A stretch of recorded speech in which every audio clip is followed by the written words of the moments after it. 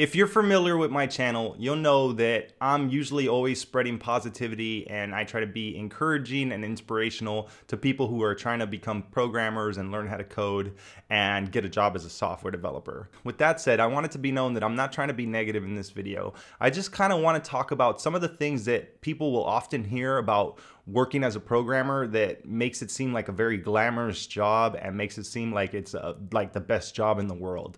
First of all, I want to say that working as a programmer is a hard job.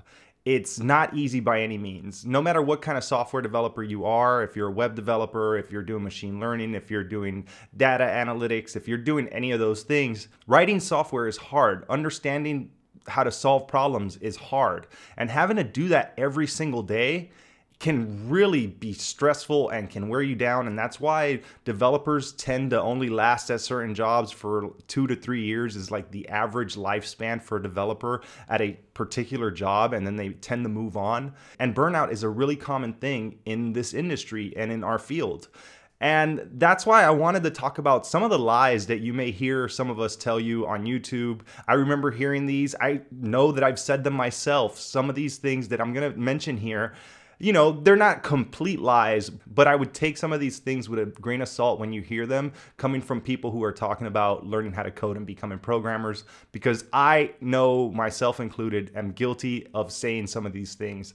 And again, this is not meant to discourage anyone, but I want people to realize that this isn't a rock star job that you're going to just have the best time of your life every day at work. At the end of the day, it's a job, and more than likely you're going to be working a 9 to 5. You're going to be doing the same thing pretty much over and over every day.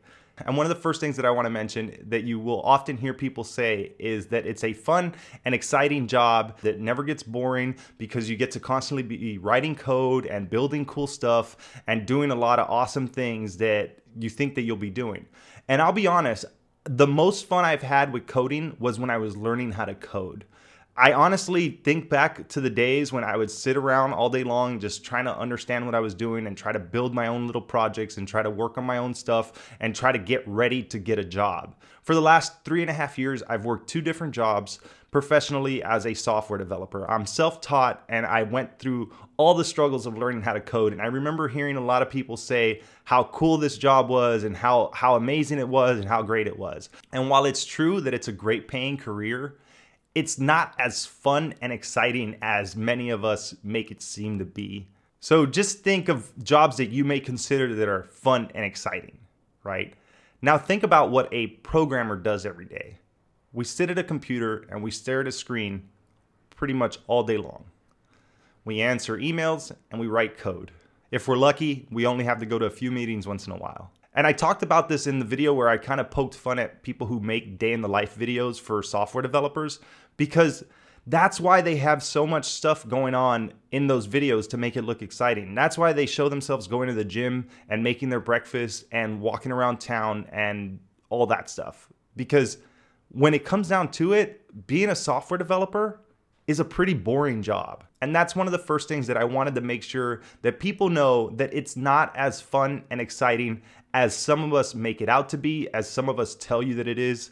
While it does have great perks and it's an awesome job, staring at code all day and trying to figure out what it's doing is not that fun and exciting. And I just wanted to mention that one first. Another one that I want to get out of the way is that the work is very rewarding. That it's just, you're going to be building stuff that you're going to be so proud of, and you're going to love, and you're going to really have a lot of passion for everything that you build. Now, if you're working on your own startup, if you're working on your own projects, I feel that that's more true than what it's like when you're working for a company and you're building something for someone else. And I just want to elaborate on this a little bit. I work for a company that is building an application that is used to assess people with disabilities and older people in order for them to get health benefits and government benefits. Now, that is an awesome thing, and I love that that's what I get to work on. But it's not so rewarding in the sense that, yes, I am helping build this application, but at the end of the day, it's not something that I created. And while it does help people, it's not so rewarding in the sense that all I really do all day is build forms for people to type in data. I don't really get to build anything that's spectacular or groundbreaking. And while some people will get to work on some cutting edge technologies and some people might get hired at some really cool companies doing some really cool stuff, I guess it just doesn't feel so rewarding to be building forms all day that just takes in data and saves it into a database. And honestly, that's what most applications do. So while I do get to work on some stuff that does help people, it doesn't feel as rewarding as it sounds in theory. And I wish that it did, and I do like that I get to build this stuff over building stuff that's just for a corporation that's trying to make money. I feel that when I work on something and I make an optimization for the user that has to take an assessment, or if we optimize part of the system that we're working on that helps ensure that people get the correct benefits and things like that, it is rewarding, but it's not rewarding every single day. And many people might make it seem that way when you're just learning how to code and you really think that you're going to be feeling that all the time. It's not really the case, and I don't always feel that my job is very rewarding. All right, the next one is freedom of creativity, or feeling like you're gonna be very creative all the time, or you're gonna get to touch on your artistic side, or think of stuff and solutionize things in a very creative way. While this may be true for designers a little bit more than developers, I still feel that it gets told to a lot of people who are looking at software development as one of the things that will be part of your job, is that you're going to be able to create solutions and use your imagination to build stuff or better optimize things. And while it is true that sometimes you'll be able to come up with a creative solution to fix something, most of the time, all I'm doing is taking data from a database, displaying it on the front end, and then on the front end, I'm building forms or inputs that take the data from a user and then save it to the back end. That's pretty much all I do. And that's what most applications do, like I mentioned before. So the fact that many people tell you that this is a creative job, or it'll be a creative outlet, or you'll get in touch with your artistic side. And I did feel that when I was learning front-end development and I was learning a little bit of design. And like I mentioned, this is probably more true when you're a designer, that you'll be able to be very creative. But when you're a developer, not so much. And just to elaborate on that some more, the freedom of creativity only goes so far until business wants to do something a certain way. So even though you might be able to be creative, if your creativity goes beyond what the business wants you to do and isn't in line with their idea of how an application should work, it doesn't matter how creative you are, because if business shoots it down or your client shoots it down, you have to do it how your client wants you to do it. And of course, if this is your own application and this is your own startup or your own company, then you can do whatever the hell you want. But for the most time, you're going to be at the mercy of business, or you're going to be at the mercy of a client. And even though you think something is better done a certain way, if business doesn't want it that way, a lot of the times it's hard to convince them differently. So just keep that in mind when you think that this is going to be a very creative job, and when you hear a lot of us tell you that you get to get in touch with your creative side. Because I felt like that a bit, but the more I do this, the more it feels less and less creative every day, and it feels like I'm just doing the same thing all the time. All right, one more thing that you always hear people say, and I know I've said this before, is that you get to build cool stuff. And this is one of those misconceptions or those lies that a lot of us have been telling you, that building cool stuff is not really what you'll be doing all the time once you get a job as a software developer or web developer. You may get to implement new things, you may get to build some new features, but most of us aren't going to be building cool stuff all the time. Most of us are going to be working on the same website or set of websites or the same application all the time. And while some of those applications might do some cool things, the granular parts of it aren't usually that cool. And once the whole thing is put together, it may be really cool, but all the small pieces that go into building something that's really cool doesn't feel that cool until it's complete. So yes, you'll be able to build cool stuff, maybe if you have a job where you're going to be building cool stuff. But for instance, my first job, all we were doing was building websites for a corporation in order for them to drive traffic to their company and get people to book rooms for their hotels. And there's only so much that you can do to make that cool.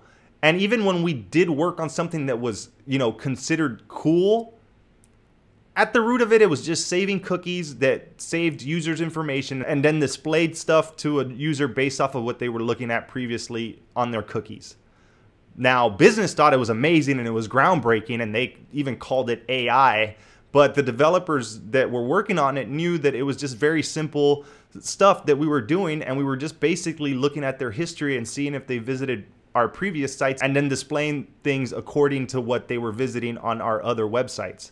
So at the end of the day, it wasn't that cool, but I guess some people thought it was. And again, I'm not trying to be negative. I'm not trying to tell you that you'll never build anything cool. And I guess this is where side projects come in, and this is where you'll get to, touch on the creative stuff that you want to build and build the cool stuff that you want to do. And that's why I think that developers should have side projects. And even if it's not code related, you should still have side projects that help your creative and your artistic side, because I think everyone needs that. As humans, we're just creative and we need that kind of stuff. So it's always good to have something that is a creative outlet for you, but don't believe that you're going to get that from being a software developer, because you're going to be building cool stuff all the time. With that said, I didn't want to make this video negative. I'm not trying to take the wind out of anyone's sails who is learning how to code and really looking forward to getting that first developer job.